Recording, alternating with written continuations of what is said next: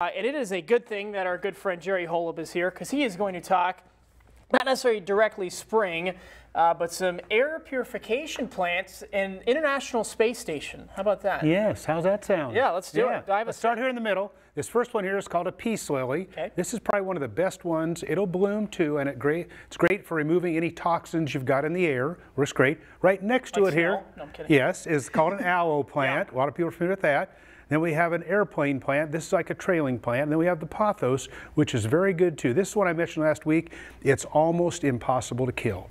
If you just water it a couple times a month with room temperature water, a little bit of water, you can keep it living for many years. Indirect sunlight? Yeah, indirect sunlight. All these are best with indirect sunlight. You could put some more sun with this, but indirect usually the best. Now to keep those looking nice, we've got something called the plant food spikes here. Okay. And the nice thing about these are you really can't overfeed. All you do is put 2 or 3 in a pot, depending on how big the pot is, and they'll last for 2 months, and it feeds it for you. Interesting. And then to check your water, I show this almost every week. This is great here. Most people kill plants indoors because they water them too much. Okay. That's the most common. This moisture meter here, when it shows 1, you water. If it's 2 or 3 or 4, just leave it go. I have done that before. I have killed a plant by overwatering. Yeah, overwater. And I think it's the opposite. It's like, oh, no. And warm temperature water is the best in the wintertime inside. Sure. And that's the whole same thing with watering in the summer. I'm getting ahead of myself by saying watering in the morning. But yeah. Now, the things you want to do inside, I brought some more seeds here just to show you. You can plant these seeds now, and you can get them ready. So when it does get nice, when you have a good forecast, hopefully in May, you can put them outdoors and start enjoying them.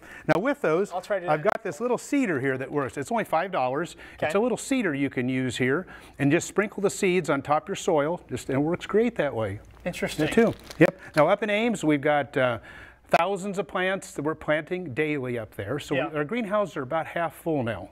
So we're getting closer to spring that way too. So we're getting close anyway. But we're getting close. We even actually planted some tomato plants yesterday in pots, getting them ready. Wow. Now those will be about 2 to 3 foot tall.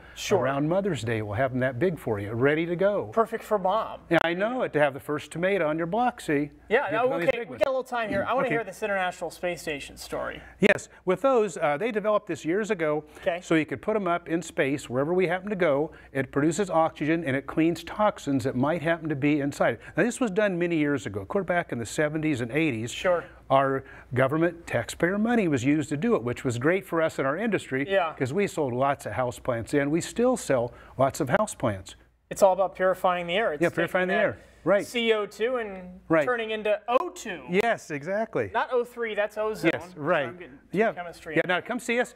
You take 13th Street. Okay. There's 2 exits in Ames, of course. 30th, and take 13th Street, turn right or east when you're going northbound, and where the pavement ends is where Holub Greenhouse is. And we're open 7 days a week, so come see us up there. And come watch us plant some stuff, too. All right. You come there and watch Sounds like a plan to me. It's nice and warm in there. Sunny days, it's always 80 plus with no heat on. So it's like today, but it'll be 80 degrees inside. I know where I'm going after this. Yeah, there you go.